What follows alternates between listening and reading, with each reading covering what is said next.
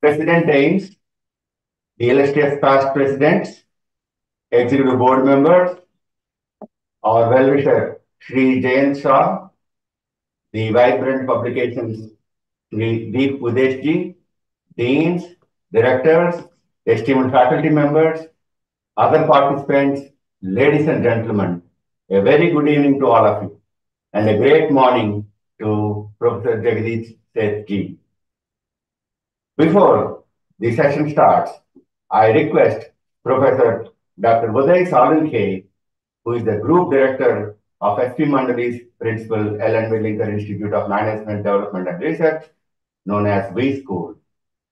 Professor Uday Salunkhe is the illustrious past president of AIMS during 2007-2008. Now, I request Professor Dr. Uday Salunkhe to offer his opening remarks. Dr. Sheth sir, good evening. Good evening. Absolutely, you look stunning, fresh, and fine as usual. It's wonderful. So, authors of the book, Professor Dr. Jagdish Sheth sir, Charles H. guest star professor of marketing at Emory University. He's my mentor, but also he's a guru mentor for many of us in India. And it's wonderful to see his passion about nation building. And now through this book titled India's Road to Transformation, Why Leadership Matters. This fireside chat, definitely we're going to have with him, Professor Vijayan, and we'll follow actually condolence for late Professor Gyanendra Singh, who's a former PhD executive and associate with Kellogg School of Management, Northwestern University. So, ladies and gentlemen, my request, if you can follow a minute of silence for him.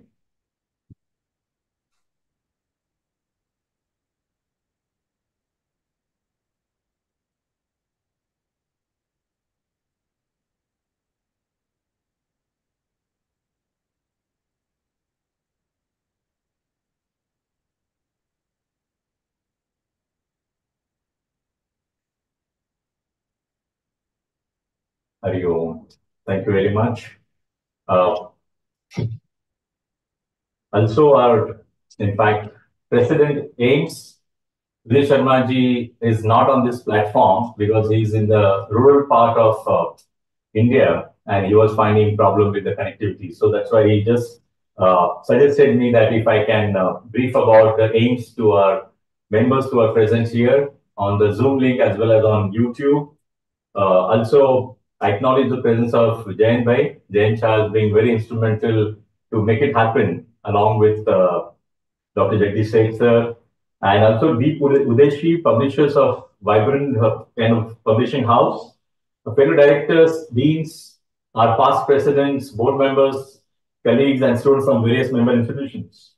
This is a wonderful movement, and I'm sure today's fireside chat will add a tremendous, I'd say, wealth of knowledge from Dr. Sheth sir. And this book, talking about definitely nation building, India's future, power of vision, the transformational leadership, and in terms of leadership point of view, what precedes others, be it social, be it economical, be it political, and how probably many countries across the globe have showcased that kind of leadership and sharing with you the nuances, I'm sure, in a very interesting manner. But the crux or essence is why leadership matter. So when we all are working out in terms of institutional leadership, our own domain, or maybe from AIMS point of view in our regions or national level, but this topic, I'm sure the pulse of wisdom, which will be shared by Professor Dr. Jagdish Sheth sir, will be of immense help in the long-term point of view. But prior to that, I just wish to mention about AIMS to our members and some of our young kind of faculties and even students who are present here. And AIMS was founded in 1888. The Association of Indian Management School is one of the largest associations of the business schools in the world. AIMS is working for the advancement of management education in the country through various means. AIMS assists member institutions in policy advocacy, and which was witnessed in recent annual process handbook of AICT as well. AIMS presidents, AIMS past president, like Nandagopal ji, and many other past presidents, advocacy board members has shown that time and again, AIMS is of great help, accreditation point of view, research point of view, faculty development programs point of view. AIM takes its pride in having nearly almost 800 top-class institutions like IIMs, ISBs, ASCII, Xavier Institutions, BIMTech, Wellington Institute of Management, V School, NMIMS, General Bajaj, ICFI, MDI, SPGN, and many management departments of universities as its members. It is one of the largest networking bodies of business schools in the world. Moreover, it is the official representative of Indian management schools in India, as well as some important international forums. So I'm sure the AIMS will be immensely benefited, Dr. Sheth sir, with your presence. And I'm going to request now Prasad to take it over. And thanks, Vijay sir, for coordinating this fireside chat. And I'm sure it will be very interesting for us. Over to you, sir. Thank you, Professor Uday Salinkeji, for your brief and opening remarks about the aims and also your association with Professor Jagdish Sheth, sir. I'm very happy that also it is my privilege to introduce the speaker of the day, Professor Jagdish N. Sheth, sir. Professor Jagdish Sheth is Charles H. Kelster Professor of Business, Goethe Business School, Emory University, USA.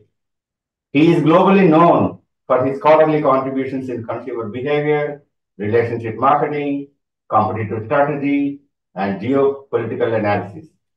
Over 50 years of experience in teaching and research at University of Southern California, University of Illinois, at Urbana-Champaign, Columbia University, MIT, and Emory. Dr. Sheth is a recipient of the 2020 Padma Bhushan Award for Literature and Education, one of the highest civilian awards given by the Government of India. He is a fellow of various professional bodies such as the Academy of International Business, the Association of Consumer Research, the American Psychological Association, and the American Marketing Association. He is a distinguished fellow of the Academy of Marketing Science and International Engineering Consortium. He is the recipient of all 4 top awards given by the American Marketing Association, AMA. Additionally, he received the Global Innovation Award and Marion Crickmore Award, both from Emory University.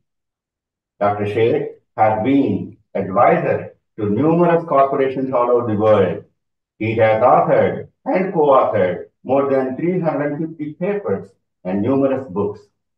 He is the founder of Center for Telecommunications Management at the University of Southern California, founder and chairman of India, China, and America ICA Institute, which analyzes the trilateral relationships and its impact on geopolitics, security, trade, investment, and the founder and chairman of the Academy of Indian Marketing, which supports the research and scholarship among Indian scholars in marketing and management. Amazing, sir, to have you on this occasion. Thank you. I also am happy to introduce the lead discussant who is going to be in conversation with Professor Jagdish N. Sheth, sir. Professor Vijayan Pankajakshan. He is Dean HR, Chief Human Resource Officer and Head Career Management Cell, V School, Mumbai. And he is a gold medalist in MA, PM and IR from the Tata Institute of Social Sciences, 1982-84 batch.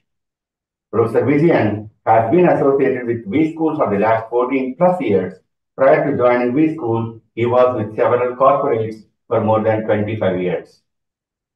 His professional affiliations include SHRM SCP, HRCA GPHR, EFI Core Group member, and National HRD Network Life member and immediate past presidents of NHRD and Mumbai chapter. I now hand over the proceedings to Vijayan sir. Thank you, Dr. Prasad, and welcome once again to Dr. Professor Jagdish Sheth, sir. It's a lifetime opportunity for me, and I'm going to remember this all my life. And the design of today's chat, with your permission, sir, is that we'll have our conversations based on questions till about 8:15. And then I think the audience would be ready, and they are already sending their questions on the chat box. So is that structure all right, sir? Oh, absolutely, yes. Okay. So that's, I think, a very obvious question that, especially with your marketing and general management and strategy background, what really made you write a book, which to some people will say it's an HR or something else. So it must be a fascinating reason how you decided to conceptualize this book. Yeah. There are two reasons. One, of course, is that I studied myself behavioral sciences. My PhD was in behavioral sciences. My applied field was marketing, but my outside field was social psychology. I really wanted to study motivation, what motivates people. That was my main reason. I would have gone into management, but instead I went into marketing, more understanding psychology of customers. So that's the foundation. What makes people do what they do, kind of notion. The other one is more recent. In late 80s, early 90s, I began to get involved with policy, governments, starting with government of Singapore. That led me into geopolitics. And I wrote two books. First one, still my favorite, is called Tectonic Shift, Rise of the Emerging Economies. And I was doing research and giving speeches from about 1990, roughly. And I wrote the book eventually, suggesting what are the issues that will arise with the rise of emerging economies, especially gaining more market share for the global GDP. What are the sustainability challenges, for example, that will arise, environmental issues. Just talked about that one. That was followed by another book, which was maybe a little more recent, called Chindia Rising, Rise of China and India, very focused on those two nations and why that they are going to add additional $10 trillion to the economy with a ratio of probably about 1/3 India and 2/3 China at that time, always changing dramatically. That's really the genesis. And I became much stronger with India, watching India and the way progress was made, especially since 2014, with a new party coming in, with a new leader coming in, actually, coming from a different state than UP altogether, either from South India or from Western India, bringing a new perspective in the process. And I think that change that I saw happening fascinated me. Gyani Singh, unfortunately, could not be with us anymore. He was also very passionate about the change taking place in India, especially since the 1991 economic reforms, the kinds of excitement that was created in India. And he was my former student. 1970, he studied MBA at University of Illinois, and we became good friends over time. We used to communicate. So in one of those conversations, he said, I read your book, Chindia Rising. I'm very passionate also, same thing. Can we do something together? Which led to the start of this journey, which is amazing. A lot of research was done by Gyani. Gyani was so passionate. Basically, somebody who really was skeptical about India ever rising, and after going back to India in 1993 to 1995, he became an entrepreneur from a corporate executive, and that gave him really the motivation to do something, and we collaborated. The focus on leadership came in a very different way. There are lots of great books on economic perspectives, political perspectives about nations. But nobody really focused on leadership perspective. In other words, what makes a difference because of the individual involved, leader primarily, just like in a corporation. Since both of us come from a business discipline, that was very obvious to us that leadership matters, which is why we talked about more focusing on the leadership aspect as opposed to something else. That's the really beginning of the book. It was a great journey. We began to write 2019 almost. It was a great journey. Unfortunately, it's really my loss because he was a great colleague and he was so excited. And I'm so sorry we miss Gyani. So it was a labor of love between both of you. Unfortunately, Gyan is not there to share this joy. But it's very interesting. Audience would also find it that the part of the trigger for this book came from earlier research that you've been doing, particularly focusing on China, India, emerging economies. And this probably was a maturation of for those thought processes. Am I right, sir? If understanding it that way? Absolutely, exactly right. Okay. It basically comes. I shifted my interest from understanding psychology of customers, which is how I began my academic journey. Then I went into more competitive strategy, for example. And then I went to more macro issues, more economic rather than psychological perspectives, more policy oriented, which led me into geopolitics. It also led me to start an institute actually in I think it's 2003, called India China America Institute. To me, there was a new triad power emerging. The old triad power used to be the 12 Western European countries, common market countries, America and and Canada, North America. And the late entrant was Japan. Right. There was a very brilliant Japanese scholar, the book Kenichi Omai, for the triad power. He articulated the rise of Japan at that time. And I saw a shift in the power base. Rather than Japan, it'll be China, for example. Europe will be basically going to a different direction, and India will out of nowhere. It was a big surprise to everybody, including myself, to see the rise of India. That was the key trigger point for me to get into understanding more focused area on India pretty much. So that institute became a think tank. Okay. And that's how we began to think about the new triad power. Right. And therefore, to understand China and India at the same time, with a more focus on India now. China has already gone the journey. India is starting. So if I may go to the next question, sir. I think the book you have compared India and China, and obviously you mentioned that even in a democracy like India, or maybe a little more totalitarian state like South Korea, China, that it takes considerable time. And I think you used, first time I've heard about it, the 2% reduction in GDP. So what I understand is that to get transformational change happening in a democracy like India is a little different from that of totalitarian state. But if we choose the democratic route, which we have chosen, we might lose a little bit on the growth rate. So if you could just share with our listeners on this aspect, please.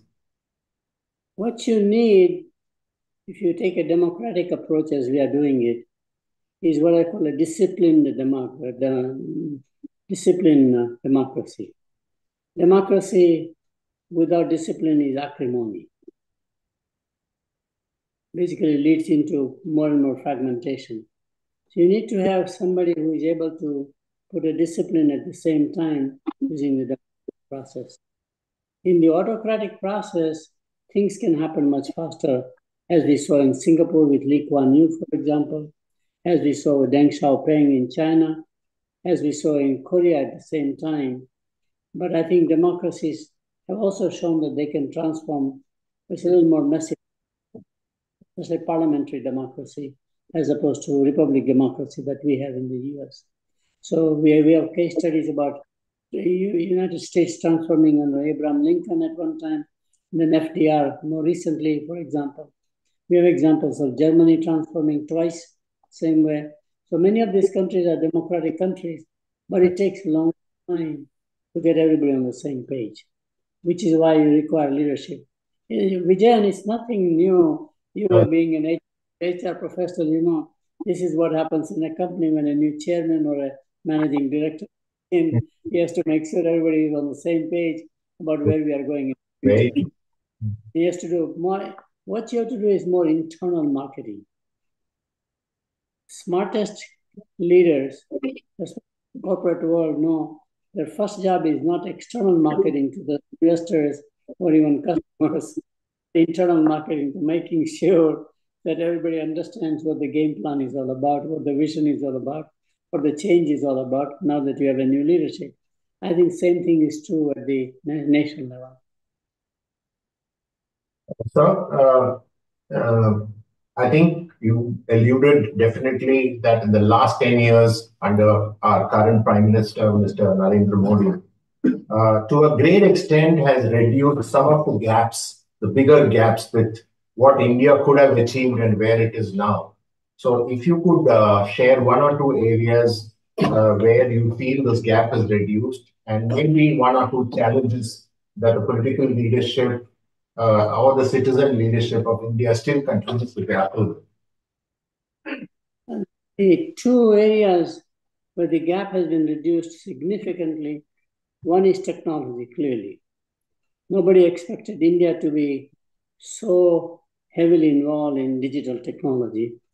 The cell phone revolution, the mobile phone revolution, I think is very, very key to the transformation of the nation, as it has been in China, as it has been in other countries. So I think that's clearly one thing.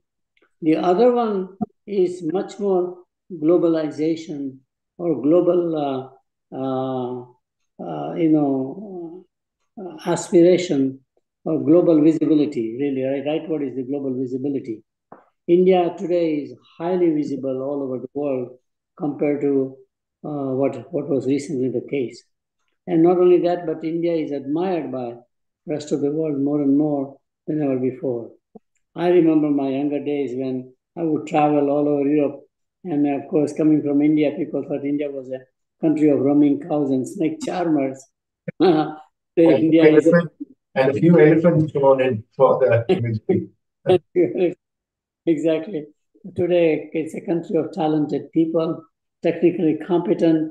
It's a wonderful country. In a democracy, it is able to change so nicely. Totally opposite view. To me, that's a remarkable transformation. So global visibility is another very key one. Whether it has come through our Indian diaspora, which is one explanation, and Indian diaspora has done very, very well, whether it's in Gulf countries, for example, or in Southeast Asia, and of course in America, Canada, England, etc. I mean, it's remarkable to see how same education system that we criticize in some fashion actually generated world-class leaders, not just in the corporate leader, as we can see across industries beyond technology now, but also in the academic world. Any areas, sir, where possibly, in spite of good efforts, there is still a gap which you are not comfortable with in terms of work in process? I think there are two areas, maybe three. The first one is infrastructure. For the size of the country and the economy, we just don't have enough ports. We don't have enough airports, for example. The connectivity is still not there, except mobile phones. Yeah. We need more physical infrastructure, clearly. And that's clearly, to me, that gap has to be done quickly. Unfortunately, physical assets are longer, takes time to build, longer times to maintain, etc. But one has to invest aggressively in infrastructure, however we do it. The second one is, surprisingly to me, is the agricultural sector. Even though it is declining in share, it is still a very important sector. And agriculture, how can you make agriculture smart? And that will require land reforms, labor reforms, etc. Not just in the factories, but I think agriculture is key one. More and more we need to do, as many people have articulated, value add in India. Selling commodities is not enough. Rice, for example, wheat at one time, for example. Of course, we are talking about millets right now, very in a big way. Pulses, etc. Whatever it turns out to be, just goes on. I think we really need to think about how can we make more additional value added, more ready to serve, ready to consume products. It is happening in the Indian diaspora market. If I go to my own stores here, to the restaurants, or typical grocery stores for Indians, we see all of the branded packaged products coming from India, pretty much with value add snacks, mithai, whatever they are. But it has to be done on a larger scale with global market. The third area, which is happening but government policy can actually create more pushes. How do we become the service capital of the world? While in IT services, we have done very, very well in 30 years, from nothing to $150 billion industry. But there are many more pockets of those. It may be the legal services, for example, accounting services, for example. Any of the certified professional services are very key to nurture, such as teachers, nurses, whatever they are, massively investing to create more capacity, but making them as globally oriented so they can be exported rather than just in technology. It is global anyhow by definition because of software, hardware. But in other cases, you may have to make sure that our teachers are very good ambassadors worldwide. They go and teach, like a mission, for example, and then they go through the accreditation for foreign countries primarily, and they're guest workers there for a few years. Huge potential in professional services area. So India can aspire to become a service capital with government giving incentives to do it or giving a policy that is easy to do business with. So, sir, actually, you made a very major point. While for many years we've been discussing should we go down the service route, we should move away from agriculture. But I think the message that you're giving is both sectors need to develop global scale value addition and increase their attractiveness even beyond India. Would that be true? Oh, absolutely. Absolutely. I think you have to have a diversification of the nation. Depending on one sector alone makes you more vulnerable because manufacturing today, we may have it in India, like China already is a manufacturing capital, but they did not do enough on the other two sides. So today it depends for agriculture on foreign countries. Or they're buying land in Africa, buying land someplace to cultivate their own food security. So food security has become a key issue in China. So they did not put the emphasis on it. I mean, they had the agricultural cooperatives, but Deng Xiaoping began the reforms primarily by privatizing it or allowing them to sell in the open market. But they have not put as much emphasis as they did on manufacturing. So, just to tell the viewers who are connected and online, do send your questions. It will be received in the chat box, and we will sort of pose it to someone around 8:15 or so, maybe a little earlier too. So, yeah. So, right now, research independent of this book, I was very much fascinated that very often a manufacturing-driven economy generates services. If you are an automotive center, for example, then financing, repair, maintenance, etc. Right. Manufacturing creates services. But now, another paradigm that's emerging is that if you are a services economy, it creates manufacturing. For example, in health, hospitality, tourism, when you are those industries, you need furniture, you need beds, you need medical devices. Just goes on. That's a very different manufacturing than the industrialized thinking of manufacturing. So manufacturing comes here, which is service-driven manufacturing, which is an interesting paradigm. I'm very fascinated by that, and I'm trying to research and understand and conceptualize that what if there is an economy where it's a service manufacturing as opposed to manufacturing-driven services. This is out of this is something which I never thought of, sir. But I think it's fantastic. I think if you had one golden takeaway so far, sir, you already shared many, but this is too good.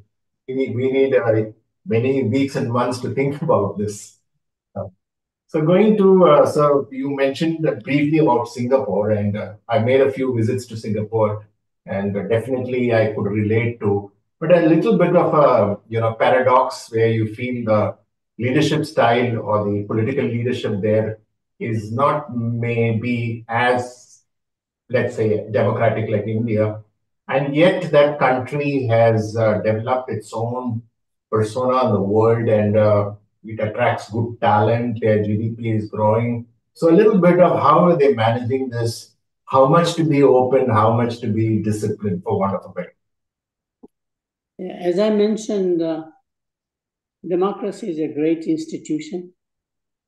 Democracy and capitalism are really two major institutions at the policy level. And to bring about a change in people, which is what Lee Kuan Yew tried to do, because Chinese had a very traditional society in the way they were behaving, how to make it more contemporary. And change is hard. There's more resistance to change than acceptance of change or innovation, for example. And to make it a more modern state in a very fast way, he had no choice but to say, we cannot have debates after debates after debates. We need to get on the page. There is a sense of urgency. There's a sense of survival even in the case of Singapore. As you know, Singapore was a part of the four associations at one time, but then Malaysia, that group kicked them out, became on their own. Now here is an island which has nothing. There is no industrial raw material that you can do manufacturing. Very bad. People have outpriced themselves. The labor is not that cheap anymore. Yeah. And there's no at the time 2.5 million people essentially. So you have to think very fast to say, how do I just survive? And when survival comes into the play, begin to say how to manage both ways. Basically, what we use the word is a tough love. Okay. Military does that thing. Military puts a discipline, even though they believe we can get more out of you, more potential. So that's what he had to do. Okay. I think it's necessary more and more in most countries. I think tough love is, a good position, some sort of a theme around how some of these countries like Singapore, maybe South Korea also, sir, to some extent. South Korea in the exactly right. South Korea in the beginning. Both of them have very interesting procedures, which I think is appropriate for India to think. In Singapore, surprisingly, despite what we think is a very free economy, very large sector is a public sector. Singapore Seaport Authority is a public enterprise. Singapore Airlines was a public enterprise. In fact, Singapore has a very large share of the economy driven by state enterprises, which I think we don't think about it. So was true in Korea, but in Korea, rather than government enterprises, they use the chai balls, as we call it, like, the Japanese simply groups, business. And they used about 9, 10 chai balls to work together with the government. In other words, government policy about everything, export-oriented policy, and the company policy will be in alignment with each other rather than go in their own way. So that included Hyundai, for example, Peshene, and Tesco, which is a steel company, for example. You had of course, Samsung, LG. I mean, those are the typical names you can see.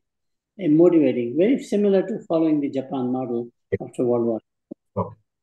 The government, the Zaibastus, they call them, and then the government were in partnership to go in the same direction. Right. So you can have either private sector do that with you, or you have invest in state enterprises on the same vision and the policy, which is starting usually export oriented. Yeah. So there are a few more questions before we'll redirect audience questions to you, sir. I think always a challenge in a globally linked context, which seems to be also a necessary requirement of nations. Could you throw a little bit of light as to how our current Prime Minister has strengthened and embedded a sort of a national character sitting alongside global relationships? I think you mentioned somewhere in the book, and that seemed quite interesting for our viewers also. It's really remarkable to see how highly respected, admired, and loved this Prime Minister is by different nations and different personalities. So you have the Putin in Russia, you may have the Macron in France, very different personality. And then you have the British Prime Minister, who is now Indian, but before that one even. And then you see 3 presidents with very different personalities. which is primarily Obama in our case, followed by Trump and now Biden. And if your informal word is that they all like him. He rises above individual personalities in a way, he bonds very well. That nature of him to have a personal relationship, not just professional official visit, is very important. Ultimately, you can pick up the phone, you can call, and they will give an answer immediately. I think that's really one major characteristic. I've never seen a better brand ambassador for a nation than Prime Minister Modi. Think about how he has done well with the United Nations by having the International Yoga Day. Yeah. Whole world practices. Taking our ancient wisdom, putting into the contemporary context, which I think is very important. And that's what he's doing. Right now, he's in UAE, as you know, right now there's a live thing going on. And I can think about a country of a different faith totally allowing a temple to be built there. Yeah. Which is a Baptist temple, BAPS temple, for example. Magnificent temple. All Baptist temples are very good. I think having that thing to say, I can have my national identity. I don't have to westernize myself to be part of you. It's like a colony mindset, you know? So you're having less colony mindset, not allowing the colonial powers to basically say, we ruled you. Now we are on an equal footing. To me, that's very important. Let me tell you, the key consequence of this prime minister above all these things we do is primarily creating an enormous self-image, positive self-image among masses. People feel good about being Indian, as opposed to saying, let me get out. There's a hopelessness here, you know, giving hope. I think that's a very key change. I also believe that he has been able to articulate very well India's positions worldwide, internationally. Rather than being an ally to one nation, having a multipolar relationship, basically diversifying all the risks associated with one nation or one bloc by having multiple blocs in some fashion. So he's just very much liked by people, not just the Indian diaspora. I think he was the first one to realize Indian diaspora is a big asset. Before that one, there were brilliant Indian people all over the world, not just in the academic world or scientific world or the corporate world, but also in terms of business world. And he was the one who said this Indian diaspora is very valuable. They are the bridge between India and the nation in which they have settled. So I think that has been a very smart strategy also. Thank you, sir. I think we have one or two more questions, and Dr. Prasad, you can let me know. Sir, I think there's a little bit of discussion, may not be very prominent, but how long is this slight degree of mismatch between GDP growth and the Human Development Index? I understand that they are different, but if you could say, how can we possibly bridge that gap a little quicker? There are two ways. Most of the HDI is low because we have a very strong historical culture in terms of family ecosystem itself. Our culture itself has this very much ancient good culture, but it needs to be contemporarized in some fashion. That can be done by education, informing people that behavior accepted at one time cannot be accepted. Remember, these HDI measures are from a Western perspective. And therefore, how do we modernize ourselves? That's clearly one area. Most of them can come through just education and information. But many of our practices are really not as possible. They were good in that time, but we need to have a sense of what we do is very important, but it has to be in a contemporary way, pretty much. I think that's clearly one area. If that does not work, then you have to have policy. What you can and cannot do. Just to let you know, smoking is a classic example. People used to smoke. Yes. And one day the government decided asking people not to smoke, educating them how smoking is harmful to you, it's creating all kinds of public nuisance, etc. But nobody was listening, so you pass a law. And the law now says people just can't smoke. In the you don't smoke. In the public places you don't smoke. In the airlines you don't smoke. Trains probably you don't smoke. I mean, it just goes on. So that's the way it changes the culture in many ways. So some of our consumption habits have to change. Some of our family relationship habits have to change. For example, to me, that's the issue primarily. But it can be done. Thank you, sir, so much. Maybe one of the last. Yeah, sir. Go ahead, sir. Please. This is something that I still am not so sure I know right. I'm trying to validate from what I've heard. I was shocked when I read someplace or somebody told me who are really knowledgeable that India, even today, 90% of work is contract work. Only 10% is a regular employment. HDI index will go up if we make more and more regular employment, and the laws and the employee welfare are all taken care by the employer in many ways, as opposed to mercy of the family in many ways. I think that's very key. So India is changing dramatically. My view is that India is transforming because we are going from unbranded to branded consumption. More and more young people all want branded atta, branded, rice, branded snacks, everything branded. And they are not buying as much from the informal, unorganized retailing, but they're buying more organized retailing now. Modern retailing, and especially e-commerce has changed dramatically. To me, that will change much more the behavior toward HDI, surprisingly, because now you're going to manufacture by a company. Homemade products may become more specialty. I think that's very key. Branding puts enormous quality assurance, requires some processes, and I think that will change HDI index without the government involvement, except the government encouraging more and more unbranded to branded, for example, by regulation, labeling, etc. Yeah.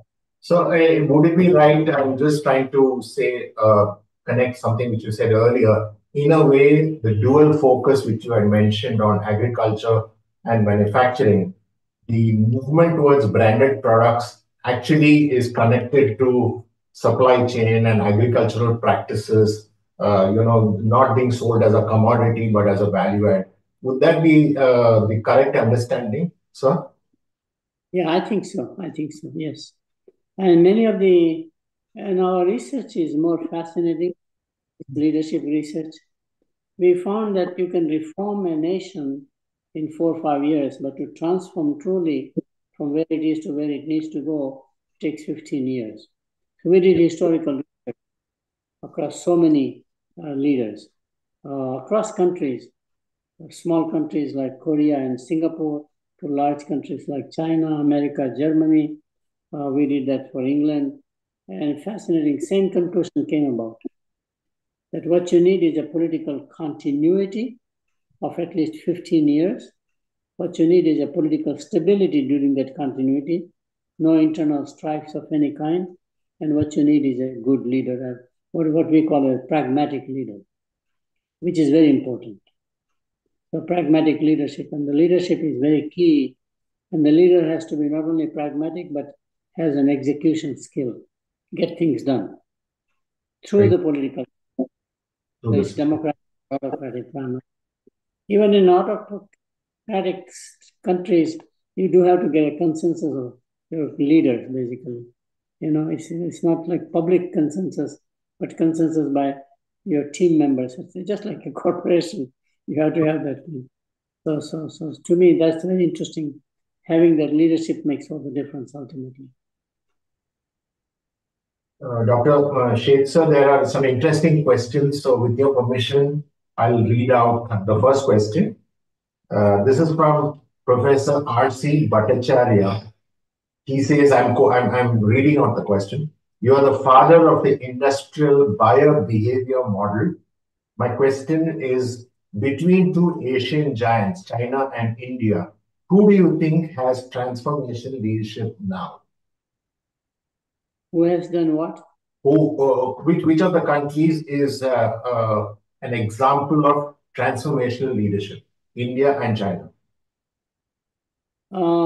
Comparing them, in our book, we found fascinating that if you look at the delay, China began about 20, 30 years ahead of us in terms of transforming itself. And what they did compared to what we have done, which is 20, our speed of change is faster, surprisingly. Not in terms of manufacturing side per se, but in general.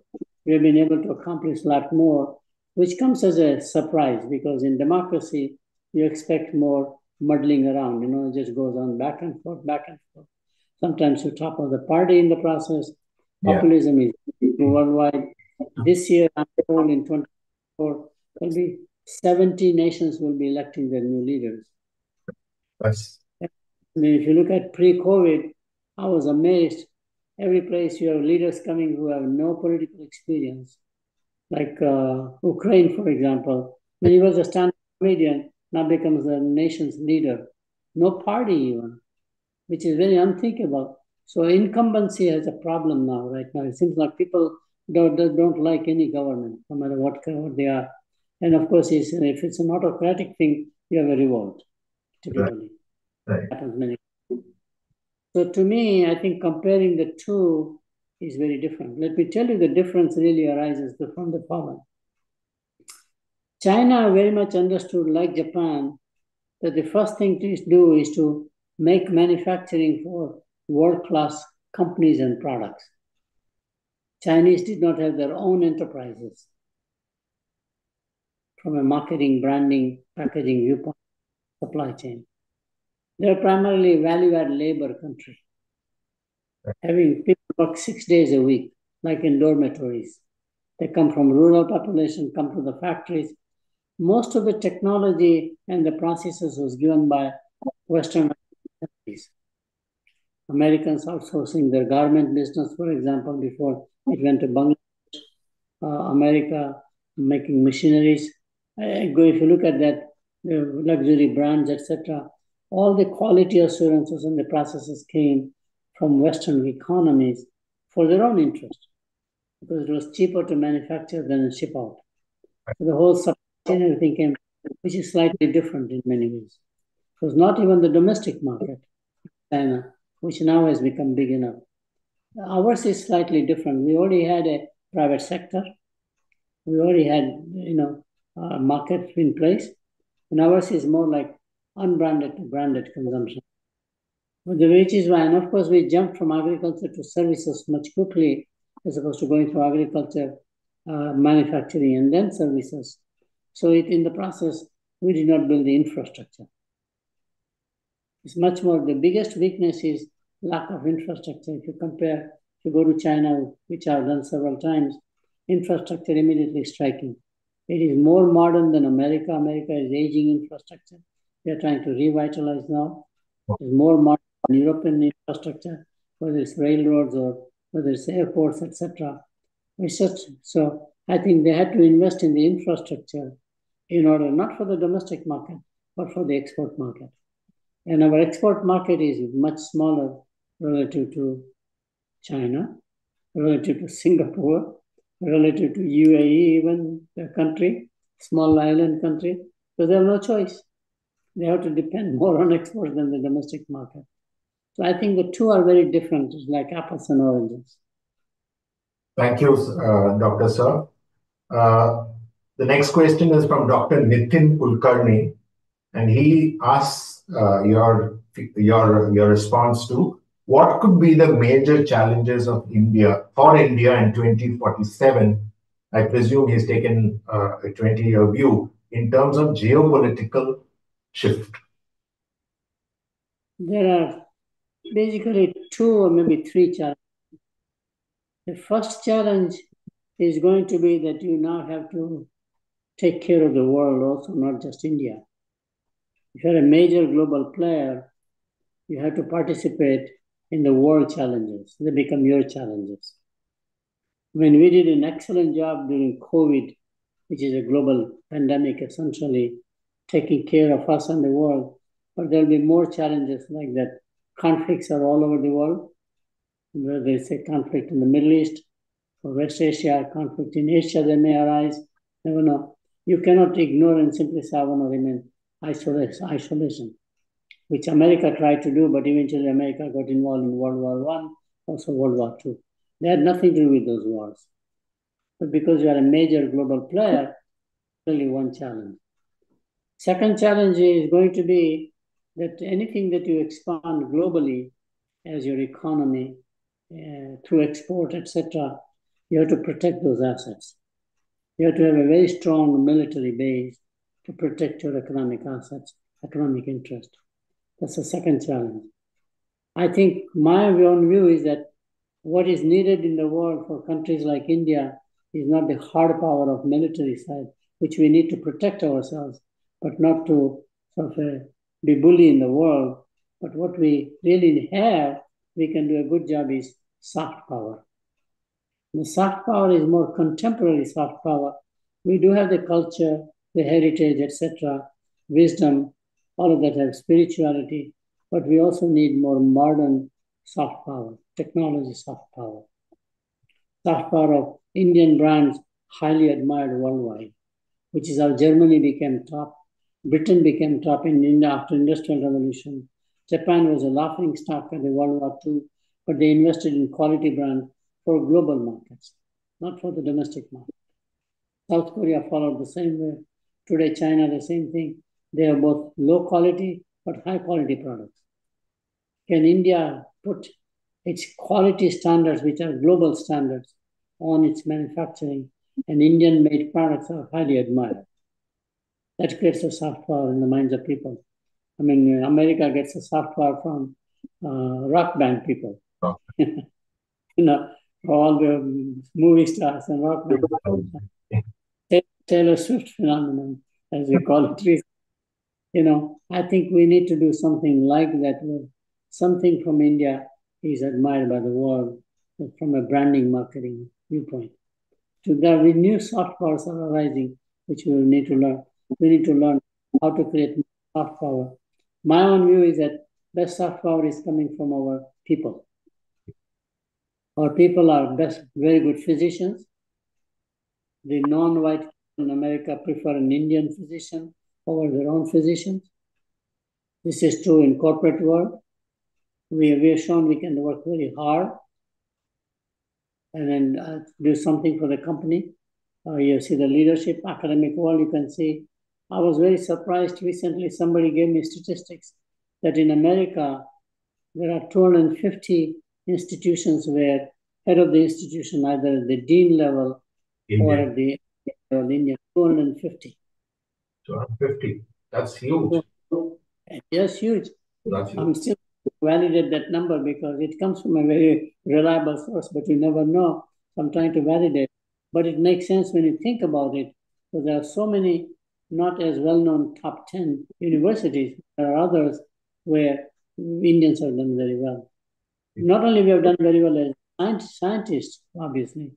So during COVID in public health, every channel that came in, you saw the chief public health person was an Indian scientist, pretty much.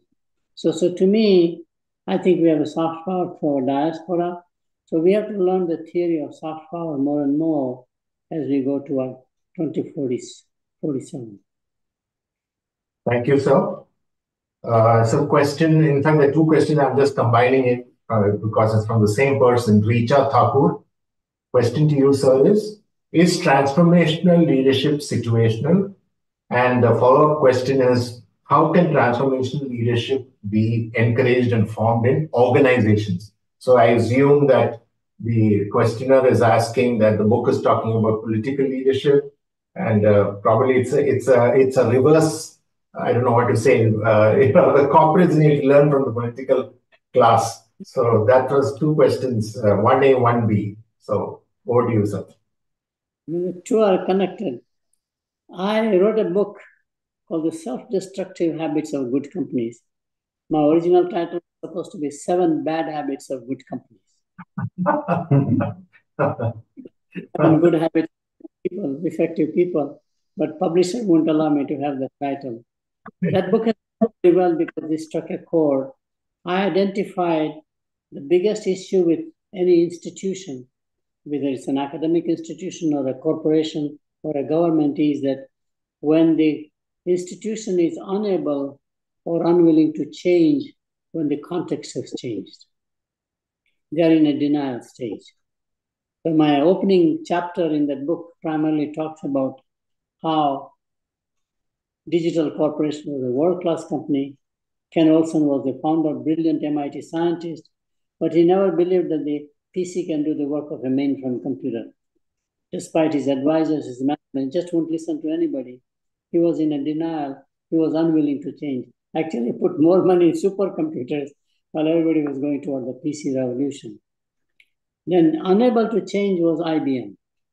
IBM had become so successful, had a culture of its own, process of its own. The chairman or the CEO made no difference. It's just elected process through seniority. They are not able to change the culture in time. It took an outsider to come in like Lou Gerstner.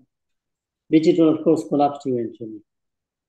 So to me, one of the biggest change transformation arises when they need to change it dramatically. Three forces bring about a change generally.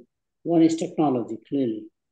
Technology is very transformative of the corporation. You need a leader to utilize the technology. Second one is globalization. I remember in my days consulting in Detroit for automotive, they were laughing at Japanese cars.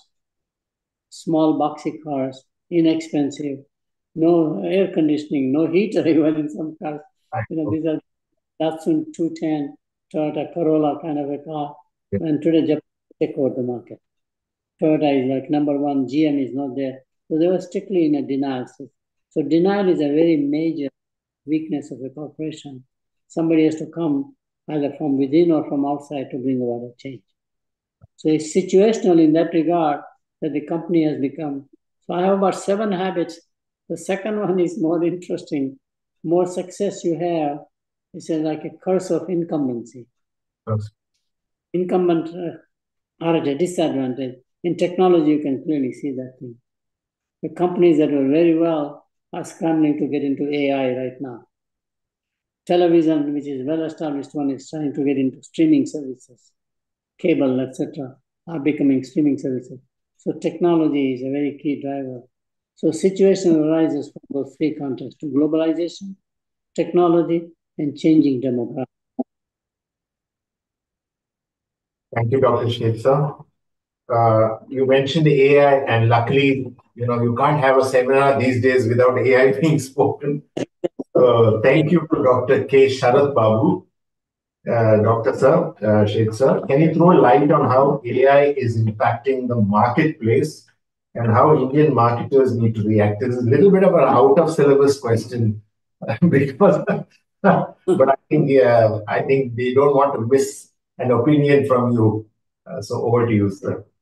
AI and marketing, I think, seems to be the question. AI will have marketing in places we had not anticipated, but it's obvious when you think about it. The biggest use of AI in marketing will be post-sales customer support. That will get more automated and more intelligent, which is the key dimensions of AI. More automation, more intelligence.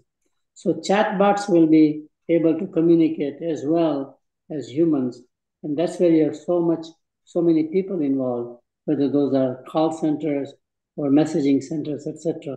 So we see that the frontline post-sales customer support organizations, which is a large part of the marketing thing, that will be one place. AI also will be very important in pre-sales activities.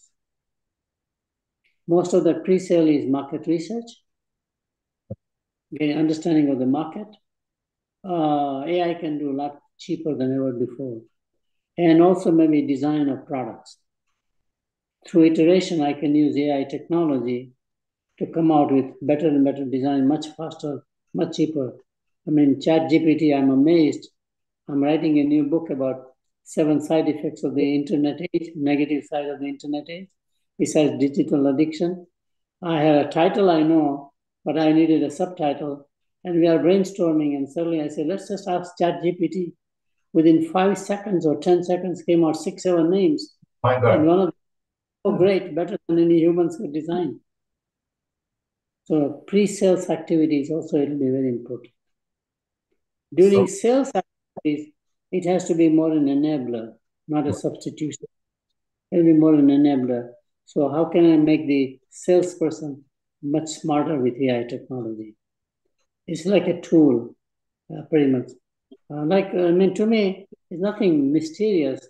It is very similar to my days when I went to America. Most people were starting using calculators. Therefore, they could not count. Yes. I would go to the grocery store and intentionally buy one bottle out of a pack of 6 to see if the checkout person would be able to calculate mentally. She, of course, cannot.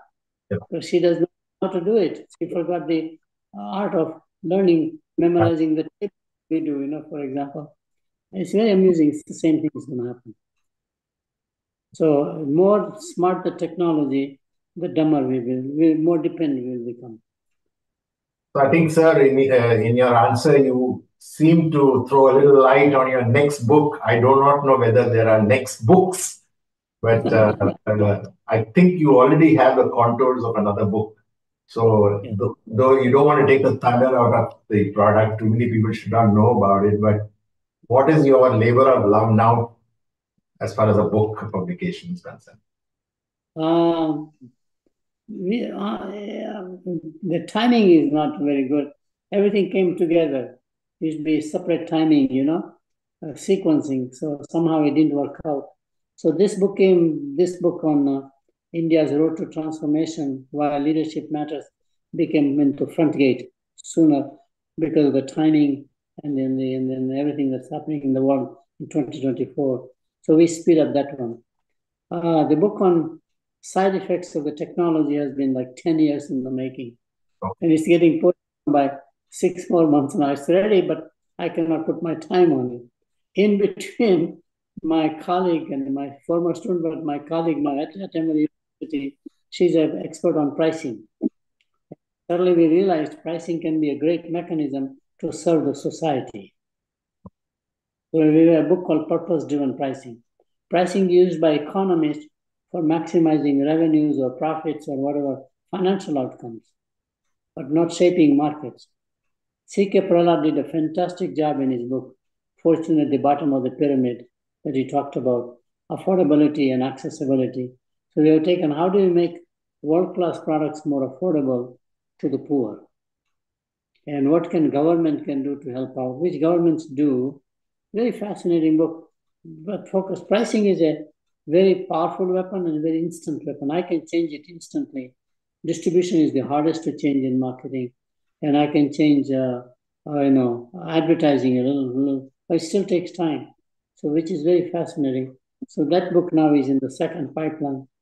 But I enjoy creating new knowledge, learning new knowledge, etc. That's what keeps me going even at this age. So I think the questions the flood has slowed down. So maybe people are thinking about dinner here while you think of breakfast, sir. So I think, there's some more, you said? Yes. Okay, yeah, there's one that has come.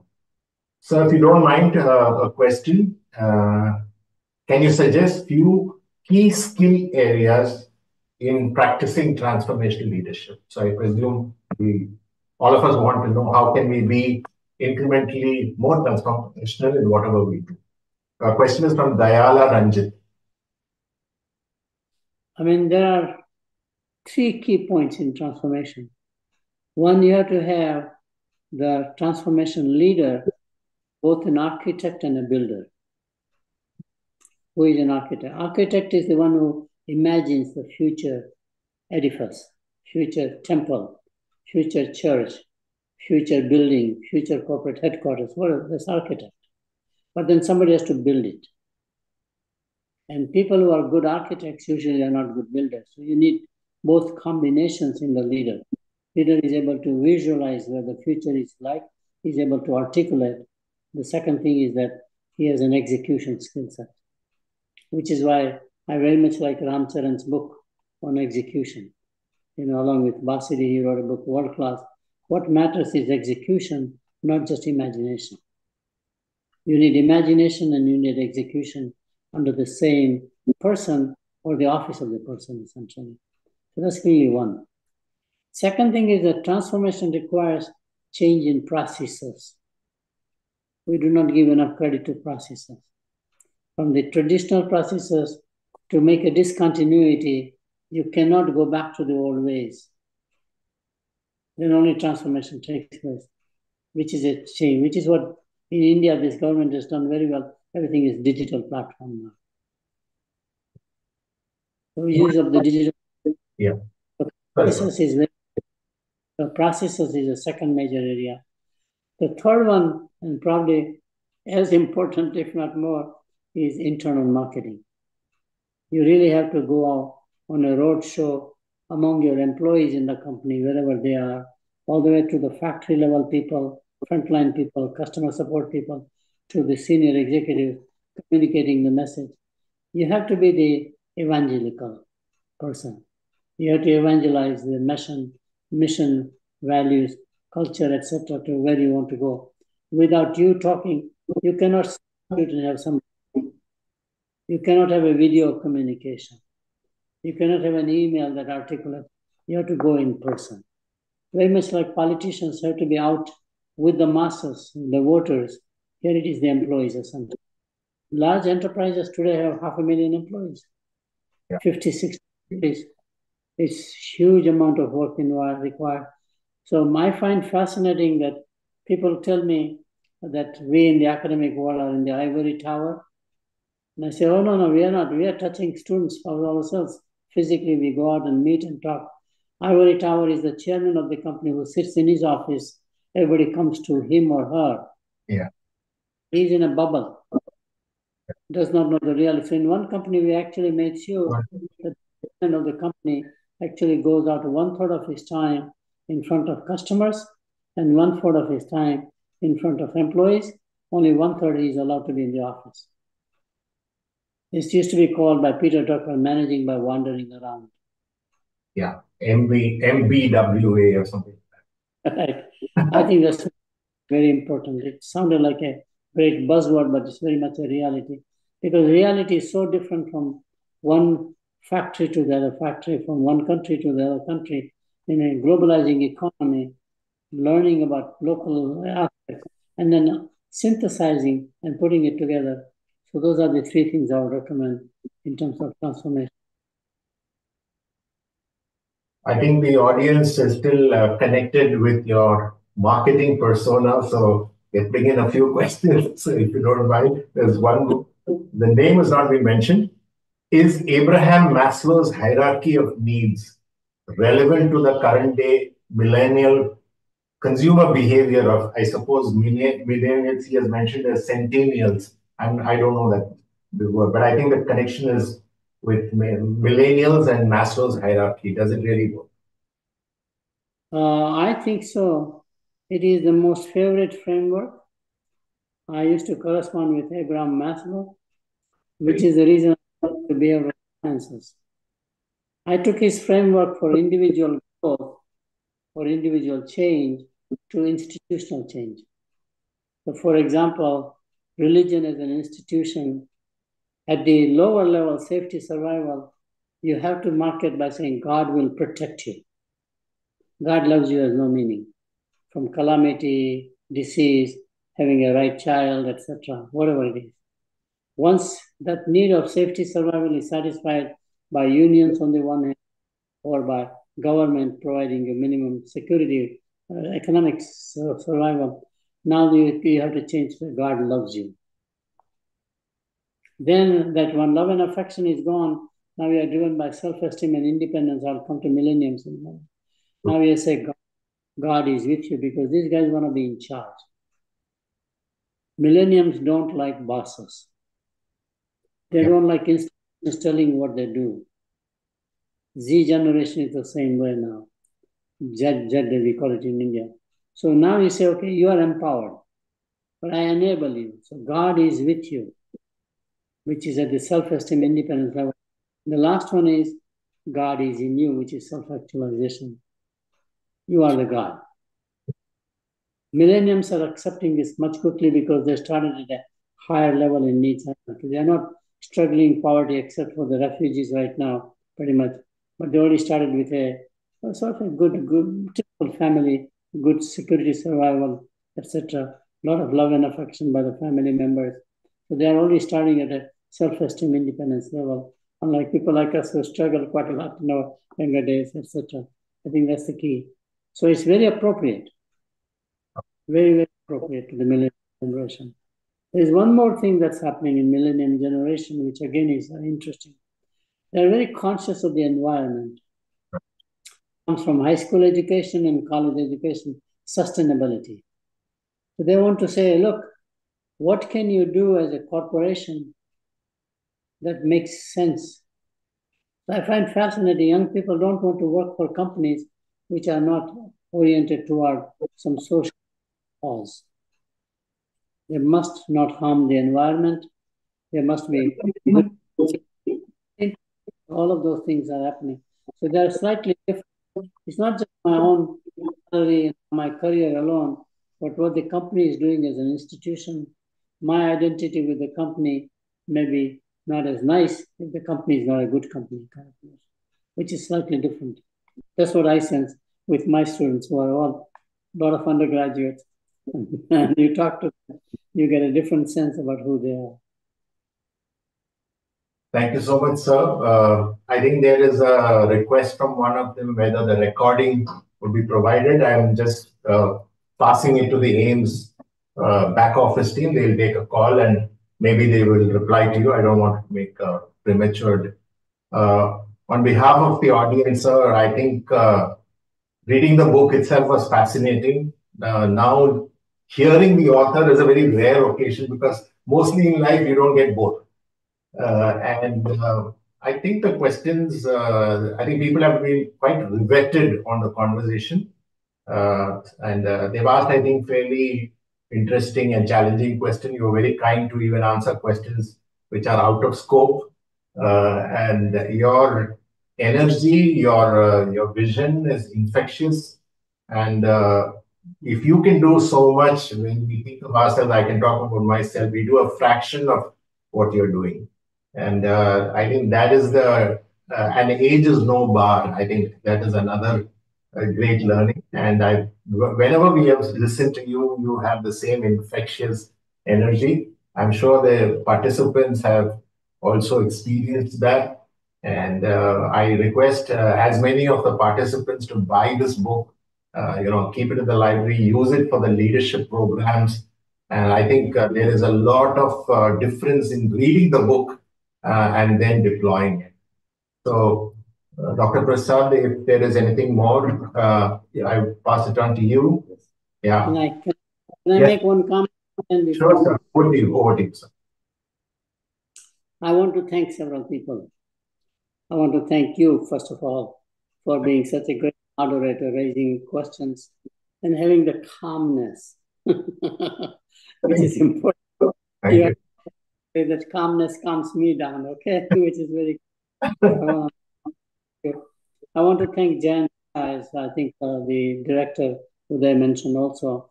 Yeah. Jan is my colleague in India and does behind the scene a lot of work. But most importantly, I want to thank my publisher.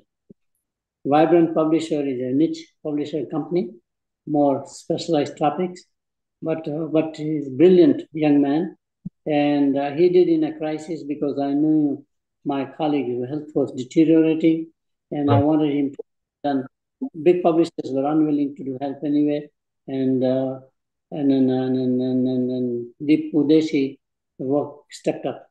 He has done such a large amount of work so quickly, I can't believe. So I want to thank him, his staff people who are equally very good. I just wanted to acknowledge, without him and his support, the book would not have come out for a long time. So thank you, Deep. And of course, AIMS as an organization always is. I want to do things for AIMS anyhow. I've done that before. And Jayant is involved heavily with AIMS along with there. So anyway, I can help AIMS. That's fine. So thanks for hosting me. Thank you so much, sir. Wish you a great day ahead and great months and years ahead. And we are already looking forward to seeing you soon at some platform. Thank you so much for your patience and for your wisdom and your perspectives. Thank you so much. Thank you. Yeah, Dr. Prasad will my colleague will express a formal vote of thanks. Over to you, Prasad. Yeah. Jagdish, sir, we are really amazed and privileged to have, words from you, words of your wisdom, and really, like Professor Vijayan sir is saying, that an author coming to the audience and explaining the thought process is an amazing experience for all the participants. In fact, we school and AIMS, both of us are indebted to you, sir, for accepting the invitation and also making these thoughts available. And I'm sure most of the institutions will procure the book, even for library, and also sharing it with other faculty members. I'm really grateful to the AIMS Secretariat, our President, Professor Mr. Sudhir Sharma and illustrious past presidents, executive board members, and faculty across various institutions in the country, and some of them may be from abroad, because the live sessions is going on from YouTube as well as the Zoom session. And we are really privileged and we are all grateful to you. Thank you so much, sir. Thank you. Thanks, Prasad. Thank you, sir. Thank you so much. Bye-bye. Yes, Bye-bye, sir. sir.